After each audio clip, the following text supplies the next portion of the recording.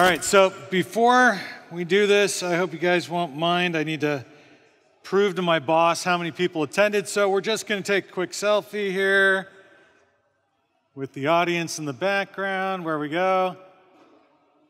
Thank you. All righty.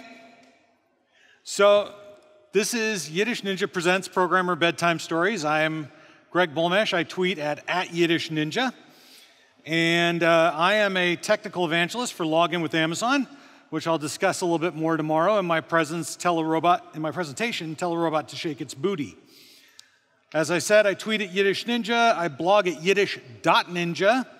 There's my LinkedIn. And I've recently started posting a few interesting things to YouTube. This is actually a puppet show from my last presentation, Can You Roll Your Own Virtual Assistant, which I gave last week at the Open Source Conference in Texas. So these are actually going to be bedtime stories. So get comfortable, lean back, enjoy yourself, and I'm going to read them to you like I read them to my kids. These are original fairy tales, and there will be illustrations on the screen, and we'll have some fun.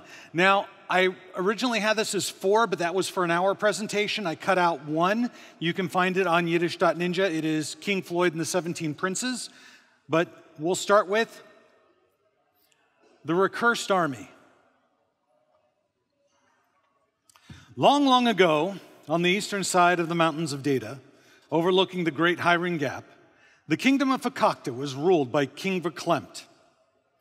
It wasn't much of a kingdom, and he wasn't much of a king. But it had the best army in all of the kingdoms that peppered the mountain range, mining the mountains of Data. In fact, Fakakta sat on a rich vein of input that was the envy of all of Data's domains. But under the rule of King Verklempt, the mining operation was slow and error-prone. His neighbors implored him, "Please, let us mine that input for you and we'll deliver riches beyond compare." Unfortunately, when he wasn't reviewing his fine army, King Verklempt indulged quite actively in his favorite hobby, shaving the yaks that roam free and plentiful in that part of the mountains. He didn't keep the hair. For him, the act was something to get lost in. His yak shaving was never meant to be, nor was it productive. And between his powerful army and his constant yak shaving, none of the neighboring kingdoms could get King Verklempt to process all that Fakakta input he was just sitting on. In the realms of Data, one trading guild stood out among all its competitors as the most dishonest, scheming, and untrustworthy of them all. They were called the Ganefs, and it was one of their traders who saw an opportunity to get his hands on all that input. So Pisher the Ganef wrangled, wheedled, and finagled until he got an invitation to sit in the stands near King Verklempt as he reviewed his army. The soldiers marched past, each with their leathers and mail clean and buffed, each with their halberd and sword polished to a gleaming shine. They looked healthy and well-fed. As the last soldier passed, Pisher the Ganef stood and clapped with all his might. He yelled, "Hurrah, hurrah!" He bowed to the departing soldiers, then turned and bowed to the king. "Your Highness," he called from the stands, "would you allow a simple merchant to ask a simple question?" The king nodded. "Your Highness, this is obviously the finest army I've ever seen, the finest in all the lands, but I wonder," the king raised an eyebrow, "is it the finest army it could be? Your Majesty, I ask you, how many of your soldiers are above average?" Above average?" the king asked with surprise. Why, they're all above average. They are the finest army in all the lands." "Yes, Your Highness, a fine army, the finest indeed, but have you ever measured it to be sure?" The king seemed insulted. Of course I have," he said. But instead of ordering Pisher executed for his insolence, the king stood abruptly and walked out of the stands, followed by his retinue. And Pisher the Ganef smiled, for he knew he had planted a seed of doubt. The following day, the king's messenger came to the inn where Pisher was staying and escorted him to the castle for an audience with the king. "Pisher," the king asked, "if we were to measure my soldiers to indeed ensure they were all above average, how would we go about doing so?" Pisher laid out his plan. They would run each soldier through a battery of tests for strength, speed, and endurance. They would add up all the scores for all the soldiers, then divide them by the number of soldiers to get the average score. Any soldier whose score was not above average would be fired from the army and sent home, leaving only the soldiers who were above average.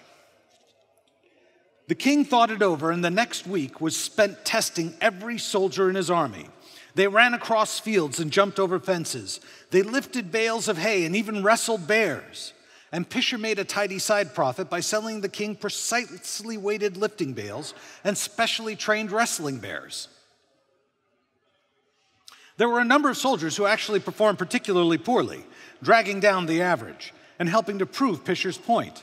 When all was said and done, the king fired over 3,300 of his 10,000 soldiers and sent them home.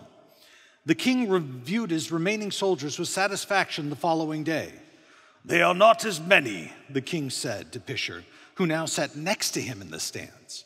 "but they are the best in all the lands, for they are all above average."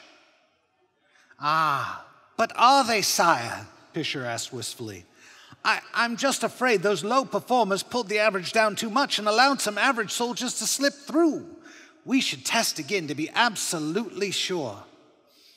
So Pisher sold the king trained wolves for the soldiers to outrun, and 10 stone calves for the soldiers to lift. And out of the 6,700 soldiers the king had left, over 2,000 were not above average. And after the last soldier of that group was fired and sent home, Pisher said to the king, "It was worse than I thought. That first group of poor performers pulled the average down so much we almost missed all these others. But with so many." And so it went. Each time when the test caused soldiers who were not above average to be fired and sent home, Pisher presented this as proof that they were pulling down the average. The execution of the test was not complete until no soldiers had to be dismissed, and they were all above average. And for each round, Pisher sold the king specialized equipment to ensure the tests were fair. After 6 more rounds of testing, King Verklempt doubted Pisher's wisdom. "Pisher," he said, "I have benefited from your counsel, but I have just 612 soldiers left. I am willing to say that these 600 are the best, most above average soldiers in my army. I will begin rebuilding, using these great men as the cornerstone of a new army." "Ah, but can you, sire?" What do you mean?" "As above average as these 612 soldiers may be, are they any match for all the soldiers you dismissed?" Pisher pulled a horn from his belt and blew it. On cue, soldiers streamed into the parade grounds from all directions, but instead of being loyal to King Verklempt, Pisher had hired them with all the money he'd made selling the equipment to test them. And because those 612 soldiers were above average, when they were confronted with 15-to-1 odds, they were smart enough to surrender immediately.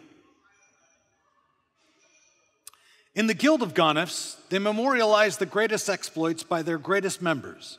And because they are considered to be as wily as serpents, they write them down in code, using a language they call Python. Here's the code for Pisher's exploit.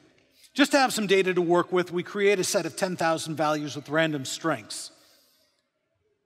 When we run the remove below average function on them, if it has to remove any before it completes, it runs itself again. It is only ever complete when an iteration of it returns a result that meets the condition of not having to remove a soldier. Thus, Pisher the Gonif became the king of Fakakta. And the moral of the story, besides never trusting a Gonif, never get so caught up in the process of optimization that you let it harm what you sought to optimize. The end.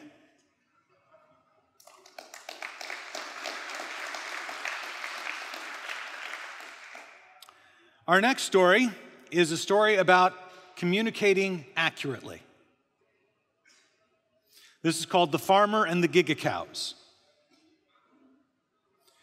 Below the western slopes of the mountains of Data lie the 2 cents plains, miles and miles of farm and grazing land where many a peasant farmer eked out a living. One such peasant farmer was the widow Bissell, In the language of the plains, her last name meant small, and though it was the family name of her departed husband, the widow Bissell owned every inch of it. Our other player in this story is Momser the Gonif. The Gonifs were a merchants' guild in and around the mountains, and only the slyest, wiliest, most clever merchants became Gonifs. Or perhaps that's the other way around. It is important to this story to understand how things were measured on the 2 cents plains, because all the weights were based on rocks. The smallest unit was a tiny particle of sand called a granule. 8 granules made a grain. 1,024 grains made a pebble. 1,024 pebbles made a rock. And 1,024 rocks made a boulder. Essentially, a boulder was a gigagrain. This generally made granules functionally useless for most measurements, but they were meaningful in some of the more exotic spice markets.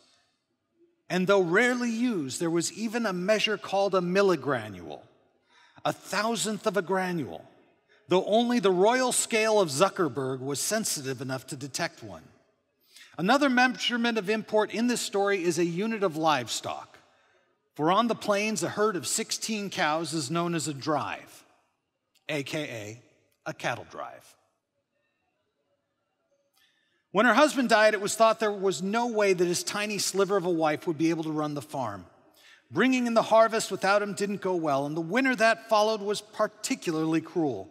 Many of her animals had died, and many of her stores were depleted.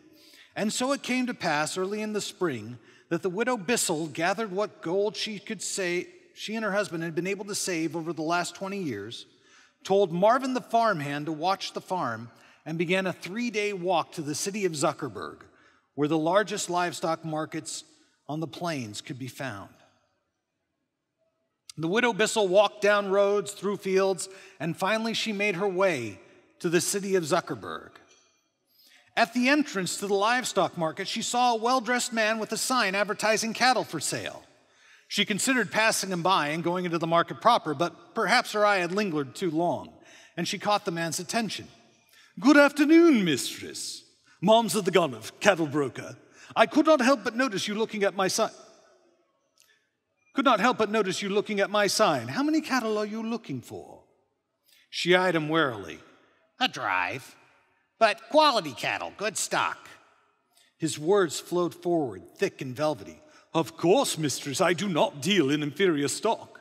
I just so happen to have a drive for sale. If you'll come with me, I can show them to you." She looked at all the people going into the livestock market pavilion. "I don't know." "My apologies, mistress. I thought you looked to be an experienced buyer of quality drives, but I must have been mistaken. Of course, go into the market with the little people, get bumped and jostled and repeatedly outbid by inexperienced yokels. That is when you can even be seen or heard among the crowds. And should you be able to complete a transaction, I can only hope that all those random animals brought into such close quarters haven't been sharing diseases. Have you ever seen a cow with a stomach ailment in all 5 stomachs?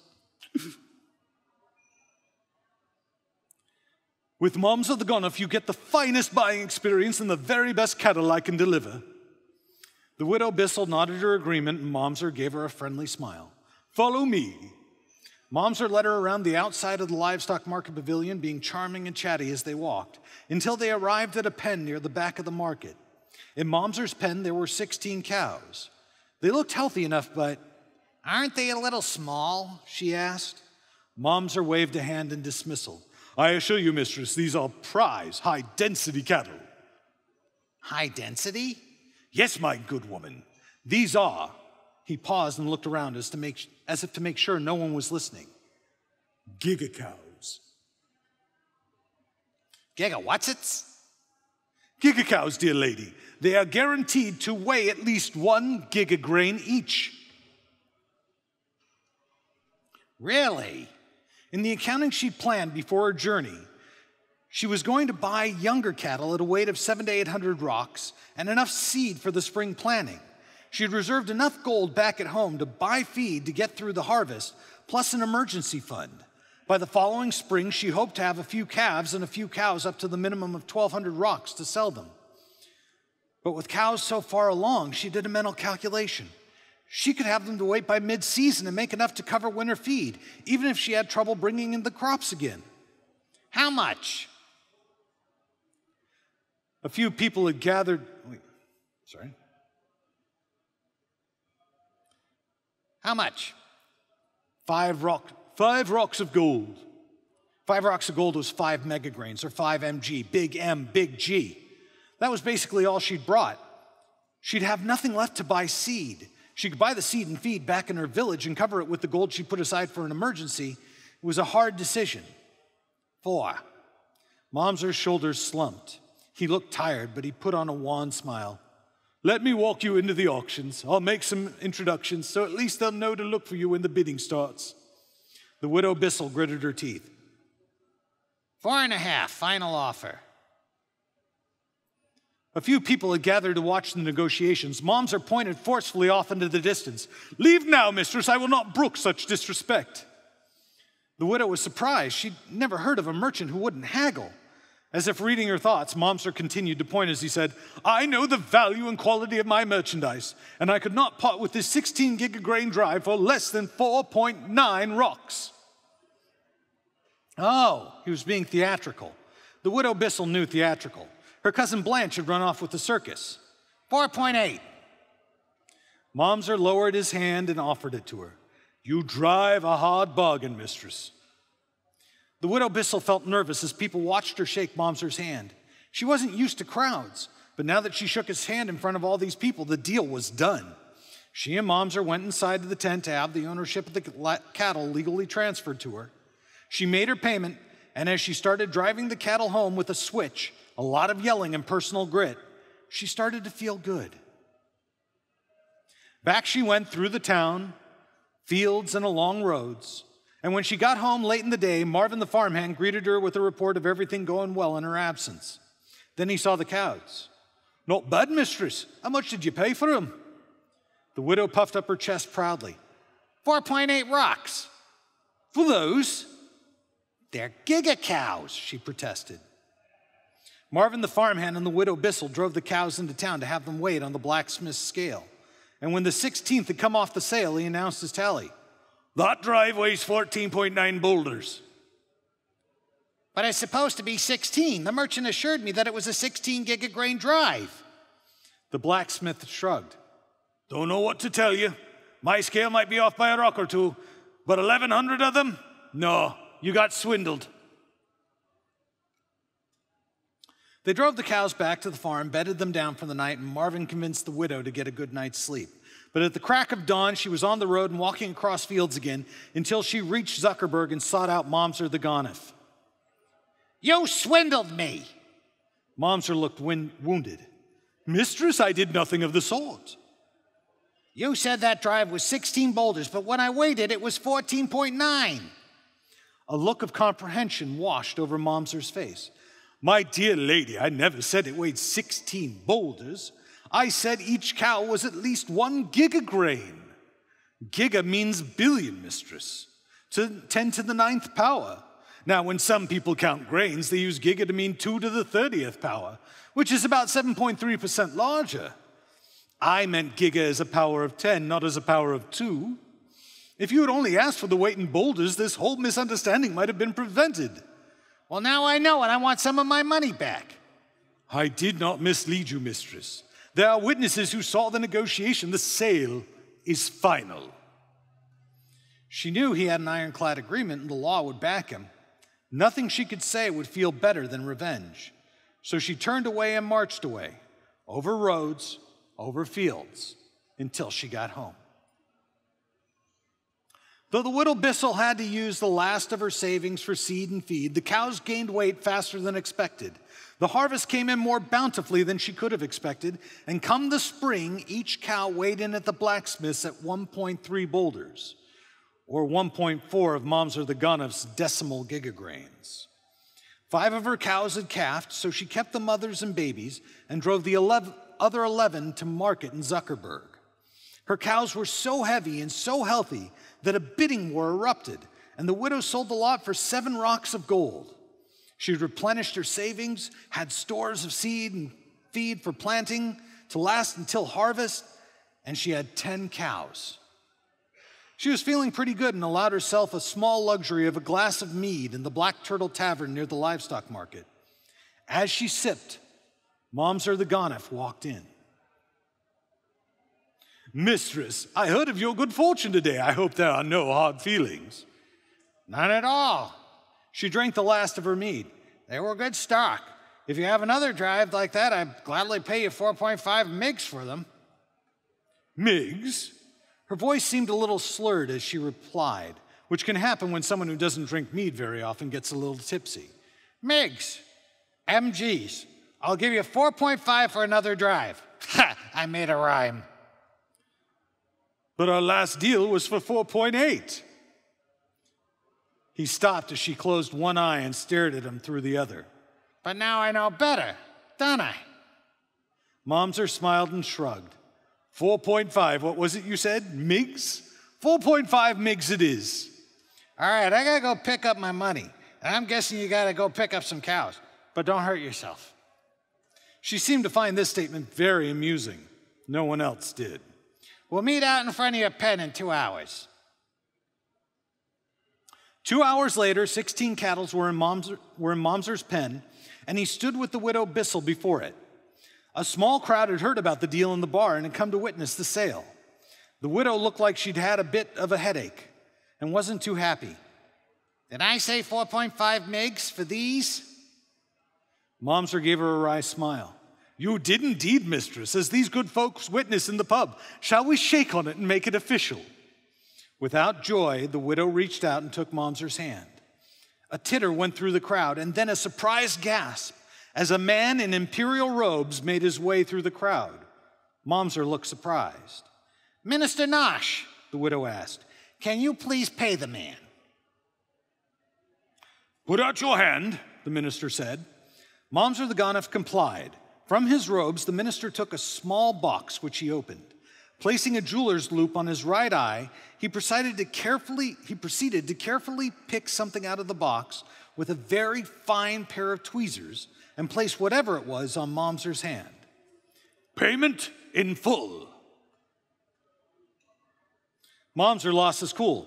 "But there's nothing there!" The minister silently handed Momser his jeweler's loop. Momser put it on his eye and looked at his hand with its magnification. There, in his palm, sat a tiny fleck of gold. "This isn't 4.5 MIGs." "Yes, it is."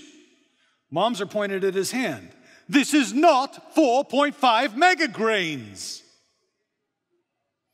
"Well, that would be MIGs with a capital M and a capital G. When it's a lowercase m and a lowercase g, it's milligranules." The widow turned to the government official in their midst. "Would that be correct, Minister Nosh?" The minister bowed. "Indeed it would be, mistress." "Now, if you'd only asked for the weight in rocks, this whole misunderstanding might have been prevented. And since we did this with witnesses and a handshake, all nice and legal, shall we go inside and transfer ownership of the cows?" Without waiting for him to reply, the widow Bissell walked into the livestock market, closely followed by the crowd and one very unhappy man. And that is how Momser the Gonif learned to use precise and clear terms and not leave it to others to discover what he meant. The end.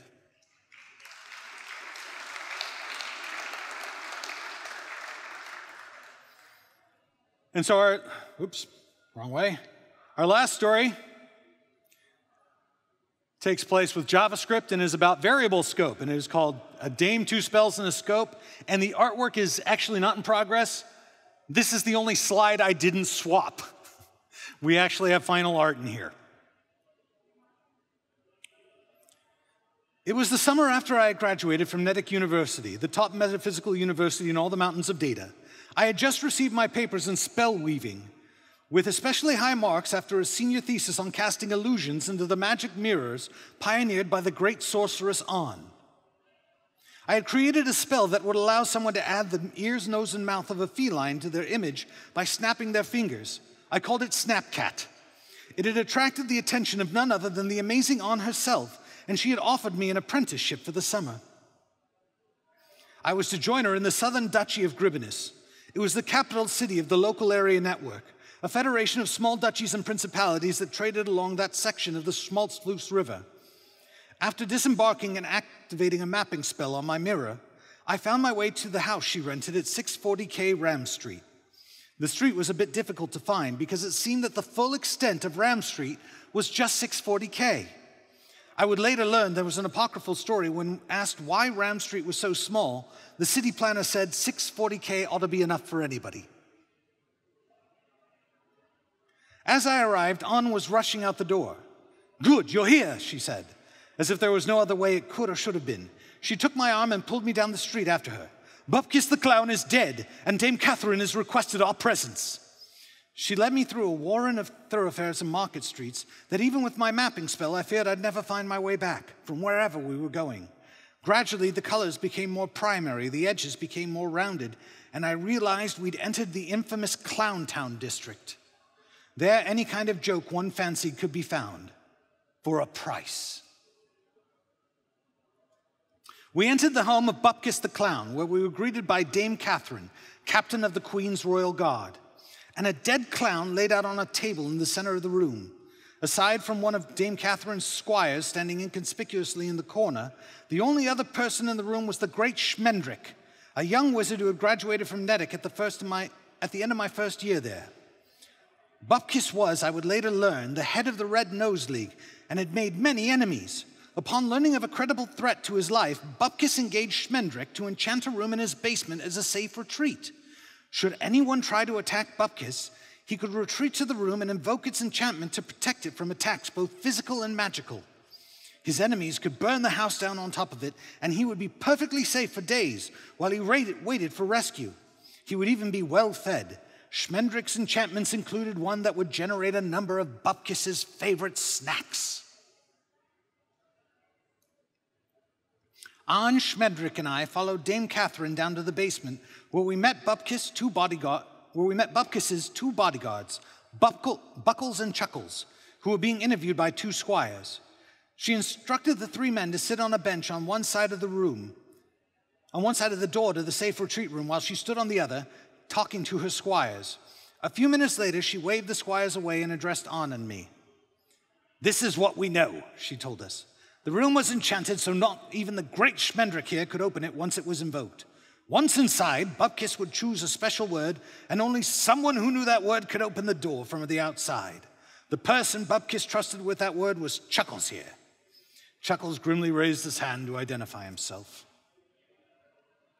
The three of them sat for a couple of hours as Bupkis called out occasionally to say how much he was enjoying the amenities in the enchanted panic room. Eventually, Schmendrick here got hungry and went up to the kitchen, but to keep him from poking around, Chuckles went with him. Just as Schmendrick was getting the food on the stove, all three of them heard a scream, then a shout that was cut off mid-word. Based on what Buckles here heard, and the secret word Chuckles told us, it seems he was trying to disable the enchantment. Chuckles and Schmendrick rushed down. Chuckles shouted the word, and the door was flung open by the built-up pressure of blueberry tarts inside. Goop, pie crust, and one formerly living clown slid out. Ann looked down at her lap, where she discovered an errant thread sticking out. She never took her eyes off of it as she said, "And of course, you suspect the magician?" "Of course I do. Buckles is too stupid, Chuckles is too loyal, and the magician is the only one who would know how to tamper with the enchantment. He killed Bupkis. I'd bet my knighthood on it." Ann smoothed her robe, looking up. "And you need me to examine the incantations to prove it?" "Of course." "Then let's make some tarts." Ann stood. "Tracy, you're with me. Dame Catherine, Schmendrick, you as well. Buckles, Chuckles, if you hear any screaming, the secret word is stop." The four of us entered. Schmendrick looked nervous, but I figured if Ann trusted her safety to the room, I shouldn't be nervous. We closed the door, Ann invoked the spell, and she said the secret word. "I'm hungry," she mused. A magic mirror lit up to the left of the door. "What may I get you?" "I'd like a blueberry tart." The mirror showed an image of a small blueberry tart, not more than 2 or 3 bites. How many would you like? Let's say 1 for each of us. 4? Minimum number of blueberries? On raised an eyebrow at Schmendrick. He was a connoisseur of blueberry tarts, but his tastes varied. Some days he wanted more berries, some days more sugar, so he asked me to set a minimum number. It's in the project requirements he approved, and if those circus bears out there can remember back that far, they were in the room when he requested it. On turned back to the mirror. How many can fit? 10 each. Then give us 4 tarts with 10 each. In a small alcove below the mirror, a tart appeared nearly instantly, but just 1. Mirror, where are the other 3 tarts? Tart production has completed. Well, maybe it can only use 10 berries per request, I ventured. On smiled. Mirror, may we have 2 tarts with a minimum of 5 berries each? 1 tart appeared. I requested a tart. Mirror, 1 tart with a minimum of 15 berries, please. 1 tart appeared with blueberries spilling over the top. 15 tarts with 15 berries each, please. 1 tart appeared looking much like the last. Stop! The light around the mirror faded away and the door swung outward. The 4 of us stepped back out into the basement. On looked at Schmendrick. Do you have any of the incantations you used? Schmendrick pulled a small wadded piece of paper from his pocket and handed it to On. She tapped it with her index finger and the tiny wad of paper unfurled into a long scroll. On waved her hand over it, muttered an incantation, and then touched the scroll to the door of the safe retreat room. I have cast a difference detector spell. If the spell is written on this scroll is different than the spell cast upon this room, the door will glow red. If they are the same, the door will glow green. Everyone held their breaths as the spell performed its magic. When the door glowed green, we exhaled as one. On read the scroll for a few moments. Then she said, "Search for blueberry." The text on the scroll changed. She read some more, nodding her head, even squinting at one passage. After some time, On looked up from the scroll. I think I know where your problem lies, Schmendrick. When you went upstairs to cook a snack, what were you making? I was going to boil some eggs. How many minutes? 6. And was your timer mechanical or magical? Magical, of course. Do you have that incantation? Schmendrick pulled a hand mirror out of his pocket, tapped it a few times, and handed it to her. I have it in my mirror for easy access. On read over the short timer incantation, then looked up. Dame Catherine, Schmendrick is responsible for the death of Bupkis the clown. Catherine moved to grab Schmendrick, but On stepped between them. But he is not a murderer. I'm afraid there are some unintentional errors in his incantations. On put down the scroll, then summoned a magical display.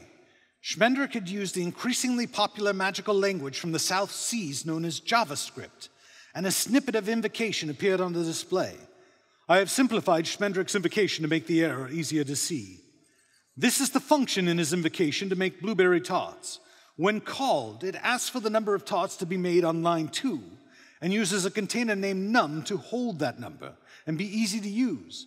Then it asks for the minimum number of blueberries on line 3, assigning that to a container as well. On line 4, it begins the process, starting a loop to perform the tart-making process, using a container named I to track the number of times it's run. But notice that I is used again on line 6. Many wizards use I's for loops out of habit, but rather than use different container names, he uses the var, word of power, to command the 2 I's to each be unique containers. One problem, though.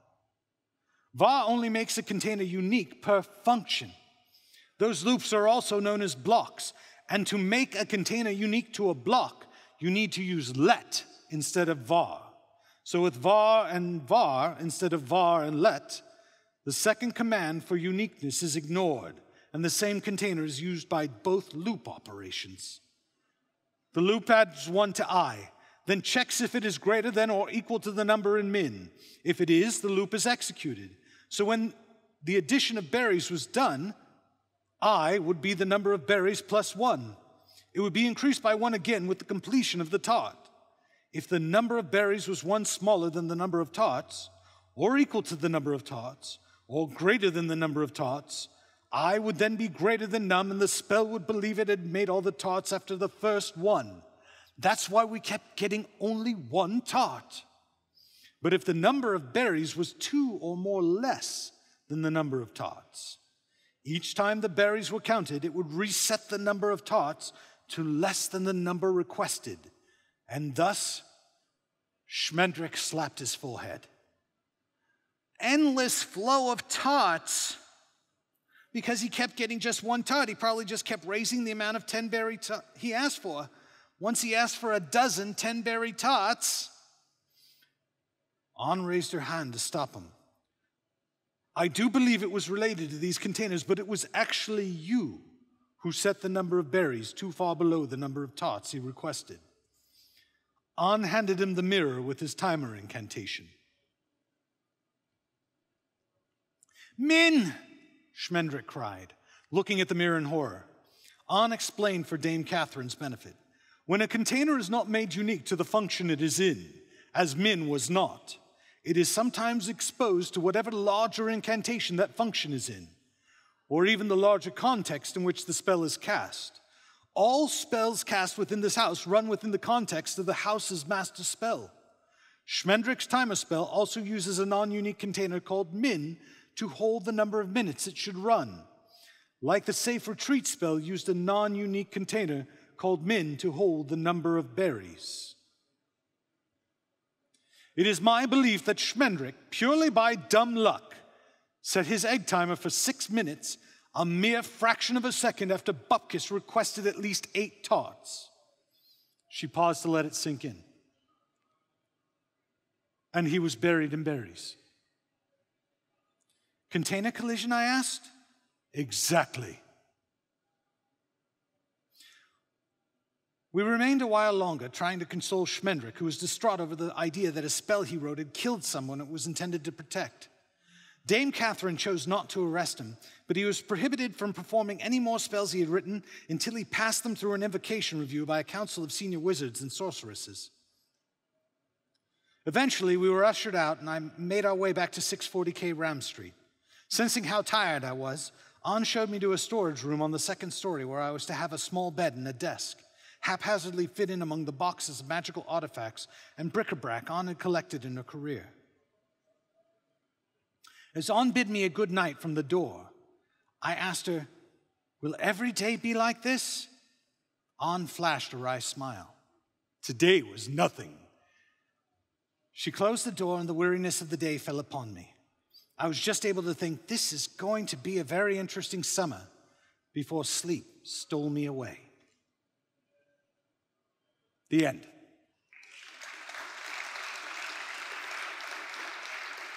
And that's it. You can find a video of the Recursed Army on YouTube.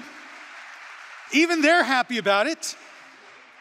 And I will be putting up a video in the next week or 2 of King Floyd and the 17 Princes.